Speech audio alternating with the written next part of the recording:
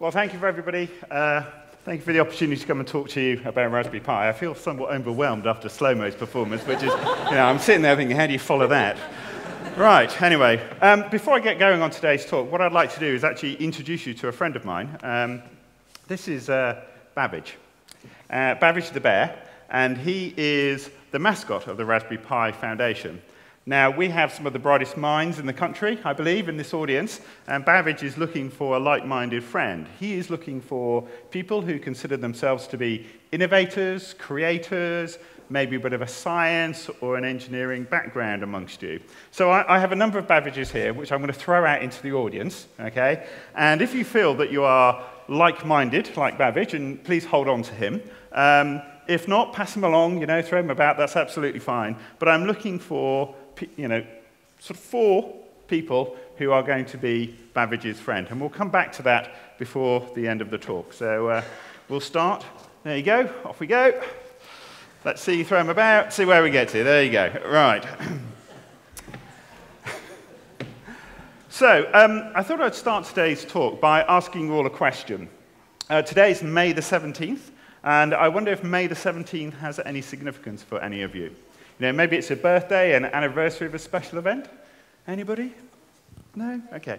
Excellent. Right. Well, actually, May the 17th is a very, very significant day in our history. And you may not be aware of this, but it was a whole 169 years ago that the rubber band was invented. All right, maybe not quite so significant. But I think rubber bands are really interesting. Okay, they're amazing sort of versatile tools. And of course, the most common use for a rubber band is you'll put it around some envelopes or some packaging. But take a rubber band and put that into the hands of a child, and with a bit of creativity and a bit of imagination, they'll come up with a whole variety of uses for that rubber band. Of course, they might tie a weight to it and make a toy, like a yo-yo. They might use it as a belt drive in some way. They might put it around a shoebox, cut a hole in it, and make a musical instrument. Slow-mo, maybe you can try that one later. But of course, the mischievous amongst you will always remember that the best use of an elastic band is the catapult. Oh, there you go, there's a fail. There you go. So it was also on this day, in 1901, whilst exploring a shipwreck near Greece, that the Antikythera mechanism was discovered. Now, for those of you who don't know, the Antikythera mechanism is an ancient computational device. It dates from around 70 BC. It's a bit of like a watch mechanism. And the purpose of the Antikythera mechanism was for predicting solar eclipses. It tracks the phases of the moon and the sun, and it sort of predicts solar eclipses. Now, the remarkable thing about the Antikythera mechanism is that it was incredibly advanced for its time, incredibly complex watch mechanism. And the likes of it were not seen for around another 1,500 years. So it's probably the equivalent of finding 747 100 years before the Wright brothers ever flew. So at this point, you must be thinking, why is this guy from Raspberry Pi talking about elastic bands and ancient computing devices? Well, it is actually the combination of these two things that sums up the spirit of Raspberry Pi. You take something which is incredibly simple, like a rubber band, and you try and repurpose that and reuse that in different ways. And you take a computing device. So what we want to do with the Raspberry Pi Foundation is take a simple computer, and we're going to put that in the hands of children and inspire them and encourage their imagination to go off and explore that technology and become the digital creators of tomorrow. Now, some of you in this audience may have heard of Raspberry Pi. In fact, some of you may have taken a leap of faith and actually gone and bought a Raspberry Pi. But some of you have no idea what I'm talking about. So I've got one here. This is a Raspberry Pi. It's a credit-sized, sort of small computer. It runs the Linux operating system, and it's based on technology which you would find in your mobile phone. So similar sort of things to a smartphone or a tablet. It has USB connectivity, so you can plug in a keyboard and a mouse. You can plug it into your television to get the display out. It has a small SD card, the sort of thing that you would find in your camera. which stores the Linux operating system, and it has connectivity for the internet as well. So in some ways, not that remarkable. But this device costs $35, and it's incredibly powerful. It will do almost the equivalent of everything that you would imagine that a desktop computer will do. The other remarkable thing about this is it's an open platform. It's a computer that you get to program. You get to decide what it does and how you're going to purpose it, what problems that you're going to solve with the Raspberry Pi. So our mission with the Raspberry Pi is to take that device, put that in the hands of children, and encourage them, inspire them, let them express their creativity. We want them to become innovators, to be creators. We don't want them just to consume content from the internet. We want them to understand how technology works so that they can make a significant contribution in our society going forward. So when we set off on this mission, we kind of thought about how many of these devices do we think we would actually sell. And we thought that we would sell maybe 10,000, and that would be great. But over the last 2 years, we have been completely overwhelmed by the uptake and success of the Raspberry Pi. In 2 years, we have sold over 3 million devices. And what's surprising about this is the community that has grown up around Raspberry Pi and the innovation that comes from that community. And I'd like to take some time to just show you some of the things that are going on in the Raspberry Pi community and what people are working on. So the first example that I wanted to show you was young Alex. Now, here's a classic sort of use that we thought the Raspberry Pi, how it would be used. Alex is sitting in his bedroom, he's plugged it into his TV, and he's running an application called Scratch. Scratch is a very simple graphical environment that teaches children the basics of programming. And whilst it's very simple and very intuitive and very easy to use, it actually teaches kids the fundamental sort of constructs of how computing works. Now, with using Scratch, with around sort of half an hour, well, within sort of 2 minutes, the child can actually make something happen. It's very interactive, and with about half an hour, they can write their first game. So there's an amazing sort of engagement for that child. He actually creates his own game in half an hour.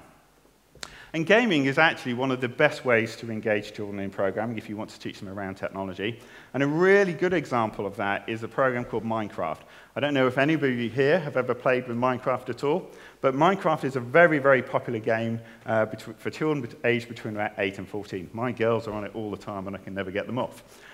But we have a version of Minecraft on the Raspberry Pi that allows you to modify it. You can change the behavior. So you write code in Python alongside your game, and you can actually create new functionality and mod the game. So if you want to create a teleporter, you can do that. If you want to create a treasure detector, you can do that in the Minecraft world. And one of the best examples we have of a project is when you walk around the landscape, you leave a trail of flowers behind you.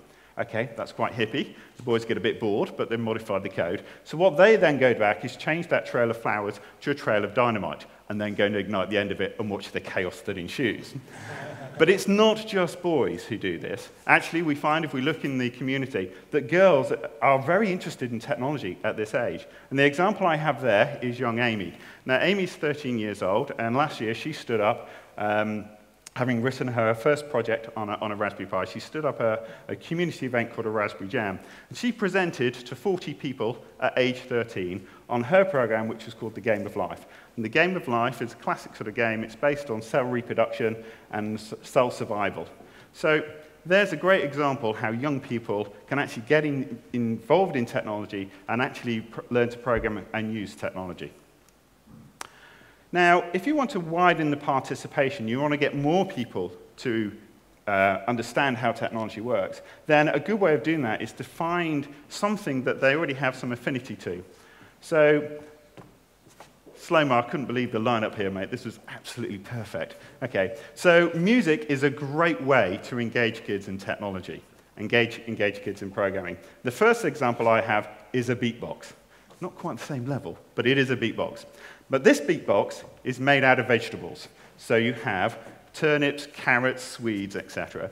And each of those vegetables is wired up to the Raspberry Pi with a capacitive touch. So when you touch those vegetables, they play a different drum machine sound. So you can make your own drum machine out of vegetables. How cool is that? The second example is the work by a gentleman by the name of Sam Aaron, based here in Cambridge. And he has come up with an application called Sonic Pi. And Sonic Pi allows you to program music. You can compose and play music through writing code. And he came into our office quite recently. He had an example of about 10 lines of code, and he had recreated an entire New Order song in 10 lines of code on the Raspberry Pi. So great ways to get kids into technology through music. But possibly one of the most inspiring projects that I've seen over the last 2 years is the work of Dave Ackerman. Now, Dave Ackerman is a keen amateur weather balloonist, okay?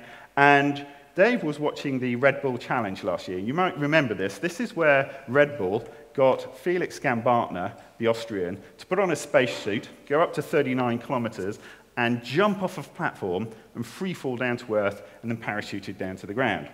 So Dave was watching this and thought he could go one better.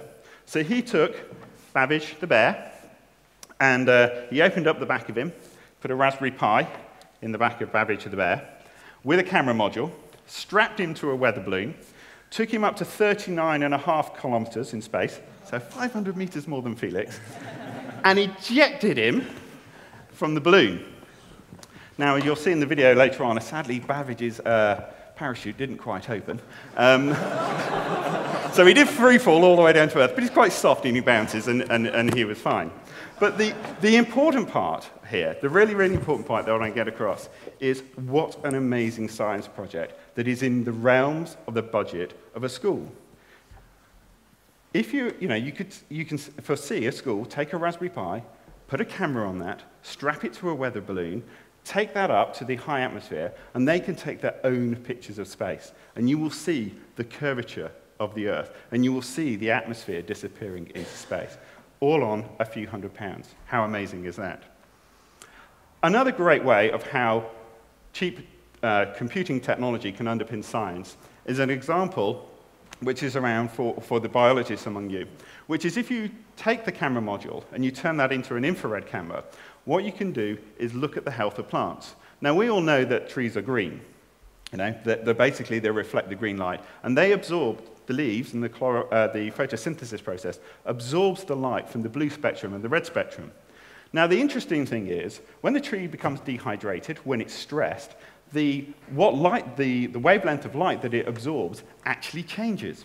So if you look at trees through an infrared camera, you can detect the health of the tree simply by looking at the image. So again, an amazing way that low-cost computing can basically underpin science. So within Raspberry Pi, okay, we have this amazing creative community that are finding all different uses for the Raspberry Pi computer. And it's not just here in the UK. We have jams and opportunities where people go along to Saturday clubs and after-school clubs. But we're also seeing Raspberry Pi being used across the world. We're seeing it being used in ICT suites for all-girls schools in Afghanistan. We're seeing it being used in sub-Saharan Africa, where the cost of PCs and ICT equipment is prohibitive. They take a very low-cost Raspberry Pi, and they're learning the basics of computing. And from this community, we have this wide range and creativity, and we're tapping in to this wonderful sort of digital maker scene. And we're seeing examples from things like weather stations that also detect air pollution and measure air pollution. We've seen some great examples of digital photography, both time-lapse and high-speed photography. So you can actually see and capture the motion of water droplets. And we've seen some wacky ones as well. The final example of there is a robot that is actually controlled from a headset that is measuring your brain waves, your alpha waves, and you actually have to train yourself to control the robot. So a huge diversity of projects. Now, I've got one left, so I think you guys only had. So here's the challenge for you guys, okay? I've thrown out 5 Raspberry Pi bears, Babbage the bears, out into the audience. And I hope he's got a buddy and a friend. Now, the challenge is, for the 5 of you who've got theirs, at the next break, come and see me, and I'm going to give you a Raspberry Pi. And I want you to come up with a creative use, a creative project, and I want you to come back and tell us about that project and what you've done. And as a final bit of inspiration, I'm going to play a short video now that shows some of the projects that have happened with Raspberry Pi over the last 2 years.